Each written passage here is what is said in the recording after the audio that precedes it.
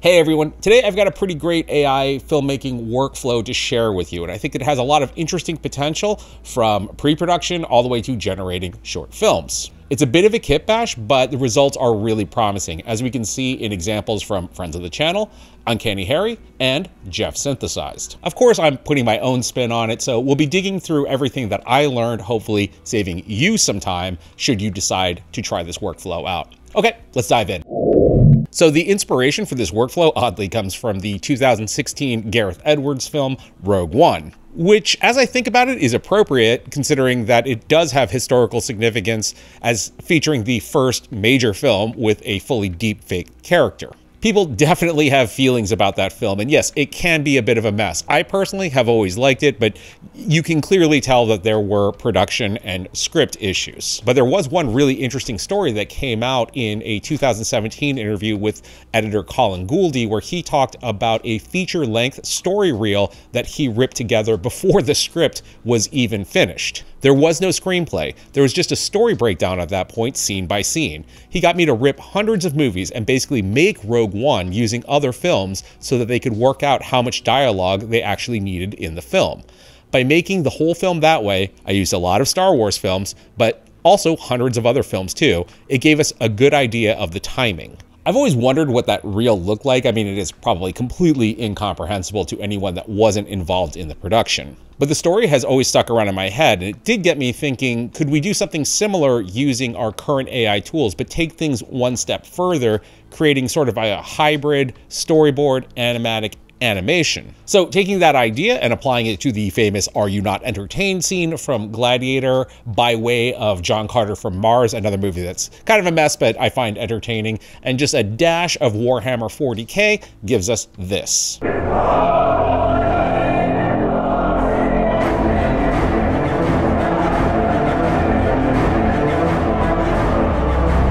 Is this not why you are here?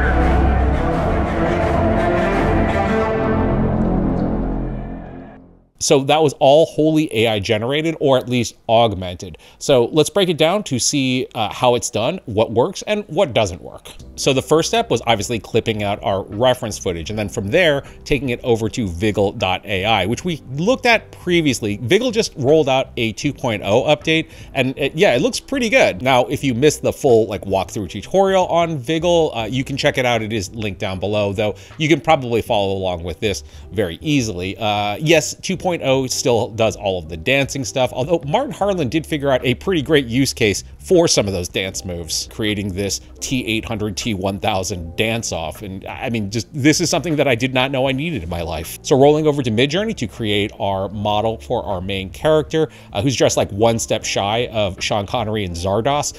If you've never seen Sean Connery in that film, I'm sorry that image is now burned into your mind. I've lived with it for a very long time. You can obviously use whatever image generator that you want. I think the important detail here is to have a 9:16 format and make sure that you're getting head to toe. So use prompts like full body, head to feet. From here, we're back over to Viggle, and by using the command /mix, you'll be prompted for an image source, a video source, and then options for background and fine tune. We'll talk about those in 1 second.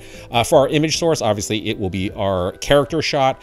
For our video source, I'm using this, which is actually not the "Are You Not Entertained" shot, but rather the "Is This Not Why You're Here" shot. Options for background are white or green. You'll want to definitely have it on a green screen background, and then just make sure your fine tune is turned on. Running that gets us this, which is obviously a bit stuttery and kind of a mess. Don't worry, we're going to clean all of this up. One thing I've definitely noticed is that Viggle doesn't really respond well to camera movement, which is why in a lot of the dancing videos that we see, they're always locked down shots. Two other quick points, namely about our God Emperor shot at the end, doing the thumbs up, thumbs down, but I did choose to kind of leave it ambiguous because it's a 15-second short and I'm still thinking narratively, it's a cliffhanger. Initially trying out this Midjourney image and using that as a reference for Joaquin Phoenix's arm raise yielded some results like this, where he has kind of like this invisible forearm. Or as another note, when we had this close-up shot in which the top of his head is cropped in frame, when you run it through Viggle, you end up with a result like this. Which, to be honest, I can't get mad at Viggle for. It took what we gave it. It just reminds me of the Ray Liotta scene from Hannibal. I mean, between this and the Sean Connery image from earlier, this video is taking some weird turns. The solution to all of this was by utilizing Leonardo.AI, grabbing a screenshot of Joaquin Phoenix doing the hand raise and bringing that in, using that as an image reference, keeping the image strength actually rather low at 0.3, and utilizing the prompt God Emperor King, Warhammer 40K, Arena in the background, and running that, we ended up with this. Now, I think the trick in bringing this back over to Viggle was by using an image reference with the hand already raised, Viggle was able to figure out, like, essentially what we were aiming for. That said, he is definitely still on the shaky side, looks like an emperor who has had way too much coffee today. So the solve to all of our shaky footage is actually by bringing everything over to Kaiber.AI and using their new Motion 3.0 feature. So I have been pretty bullish on Kaiber, namely because I think it's probably one of the most unique AI video generators around. And when you factor in the new Motion 3.0 model, which should be released like literally any day now, hopefully by the time that you watch this, you end up with a generator that does some pretty interesting and unique stuff. So in this case, we're going to take our Viggle output, bring it into Kaiber, giving it the prompt male cyberpunk warrior, Dwayne Johnson, The Rock. Can you smell what he's cooking? I only did that because I feel that within Kaiber, when you name an actor, it's not necessarily going to look like the actor, but it's going to end up creating some level of consistency with that character's face. In this case, I did leather armor, no shirt, and yelling, and then I did that in the style of, it's one of the presets, the 3D rendering style. From here, we just make sure the new 3.0 model is turned on, and then on the evolve slider, just turn it down to 0. If you crank it up, you kind of get that shifty, warpy look that Kaiber is kind of known for, but with 3.0, if we turn it down to 0, you're not going to get as much of that. Ended up pretty happy with our output. So here is where things get pretty interesting, because now we're going to start moving into our background comp. So the way that I thought that things ended up working best was to take a screenshot, once again, of one of our initial frames of the reference video, bring it back over to Leonardo.AI and use that as an image reference. The overall idea being is that your background would then match the same angle as your character. Now, we do have the problem of a character being here as well. You could either go into the canvas feature of Leonardo.AI, or you can do what I did. I brought it over to Photoshop, just lassoed around the character and using Gen Fill with the prompt no character, we ended up removing the character. Now that said, there's some smudging going on right here. Not a huge deal, considering that essentially that's where our character is going to go. Now, I didn't want just a static background. I wanted some movement and some life happening, you know, as you would in the actual film. So I took the backplate and brought it over to Gen-2, where I did give it the very just simple command of a move to the right. Now, things do go into like a very, very soft depth of field thing here, but that's okay because we actually kind of want that in this case. So now taking this and then running our backplates through Kaiber as well, just to give everything kind of a unified, cohesive look. Now, if you're wondering why we're taking the extra step of that Gen-2 output, running it through Kaiber on its own, as opposed to taking the Gen-2 output, marrying it with our Kaiber character, and then just baking it in Kaiber together, the reason for that is that extra layer of stylization on your initial Kaiber character once again occurs, and you're just going to end up with a lot more morphing and inconsistencies. From here, we take both our Kaiber background and our character background and bring them into a video editor. Here I'm using Premiere. You can use really any of them. DaVinci, you'll be able to do this as well, and DaVinci is free if you don't have one already. So on the top layer here, we have our character, and beneath him, on this layer, we have our background.